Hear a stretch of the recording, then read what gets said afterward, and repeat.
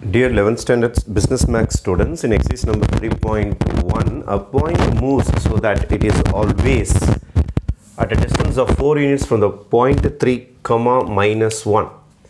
ஏதோ ஒரு 3, minus 2 என்ற ஒரு பாயிண்ட் ஃபிக்ஸ் பண்ணிட்டாங்க. இது ஒரு ஃபிக்ஸட் பாயிண்ட். இன்னொரு பாயிண்ட் நகர்ந்து போகுது. ஏதோ ஒரு பாயிண்ட் நகர்ந்து போகுது.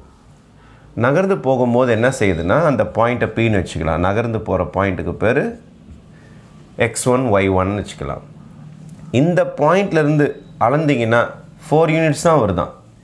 இங்கே நகர்ந்து வருதுன்னு வச்சுங்க, இங்கேருந்து அளந்தாலும் 4 யூனிட்ஸ், இங்கேருந்து அளந்தாலும் 4 யூனிட்ஸ், அந்த மாதிரி எங்கே போனாலும் அது 4 யூனிட்ஸில் போயிட்டே இருக்குதான் டிஸ்டன்ஸ்.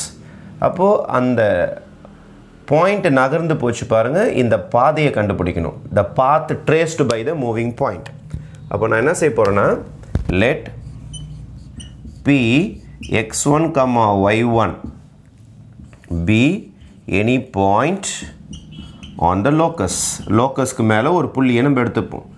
லோக்கஸ்னால் நகர்ற ஒரு பாதைக்கு மேலே இருக்கிற ஒரு புள்ளி. இந்த புள்ளிக்கு பேர் p x1 y1 அப்படின்னு சூஸ் பண்ணிக்கலாம்.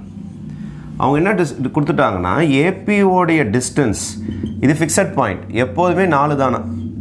ஏபின்னா என்ன formula? Square root of x2 minus x1 whole square y2 minus y1 whole square. AP distance formula use பண்ண போகிறேன். அப்போ x2 minus x1 whole square அல்லது x1 minus x2 whole square அப்படின்னா போடலாம் நீங்கள். அப்போது நான் இது என்ன பண்ண போகிறேன்னா, இது x2 y2ன்னு எடுத்துக்கிறேன், இது x1 y1 எடுத்துக்கிட்டிங்கன்னா x2 minus x1 whole square அந்த ஃபார்முலா யூஸ் பண்ண போகிறேன். x2 minus x1 whole square plus y2 minus y1 whole square is equal to 4. இந்த ஃபார்முலா யூஸ் பண்ணால் சம் முடிஞ்சு போச்சு.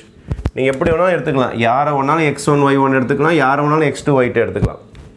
பேர் வைக்கிறதுக்கு இந்த பிளாக்கில் வச்சுக்கிற பேர் x2 என்றால் என் சம்மை பொறுத்த வரைக்கும் x1 மைனஸ் x1னா பிளாக்கில் என்ன இருக்குன்னு பாருங்கள் 3 ஹோல் ஸ்கொயர் ப்ளஸ் y2 பிளாக்கில் இருக்கிறது y1ன்னு இருக்கும் பாருங்கள் மைனஸ் இங்கே ஒரு மைனஸ் இருக்குது. அப்போ இங்கே வரும்போது +2 ஹோல் ஸ்கொயர் ஆகிடும்.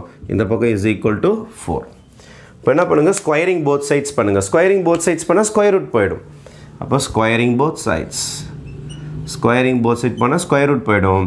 அப்போ x1 minus 3 whole square y1 plus 2 whole square is equal to 16 ஆகிடும். ஏன்னா இந்த பக்கம் ஸ்கொயர் பண்ணும்போது ஸ்கொயர் ரூட் போகும், இந்த பக்கம் ஸ்கொயர் பண்ணும்போது 4 ஸ்கொயர் 16 மாறிடும். What is a minus b whole square? a square minus 2ab plus b square. What is a plus b whole square? a square plus 2ab plus b square is equal to 16. இதை simplify பண்ணிடலாமா? x1 square minus 6x1 plus 9 y1 square 2 2s are 4y1 plus 4 is equal to 16.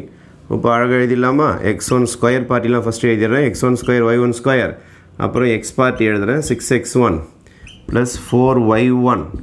இதையும் கூட்டினீங்கன்னா 13 minus 16. இது இந்த பக்கம் கொண்டு வந்துடுறேன்.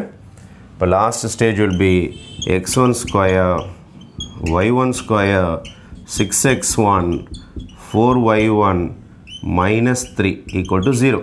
கடைசியாக லோக்கஸ்ன்ற ஒரு வார்த்தை போட்டு ஆன்சர் முடிச்சிடணும்.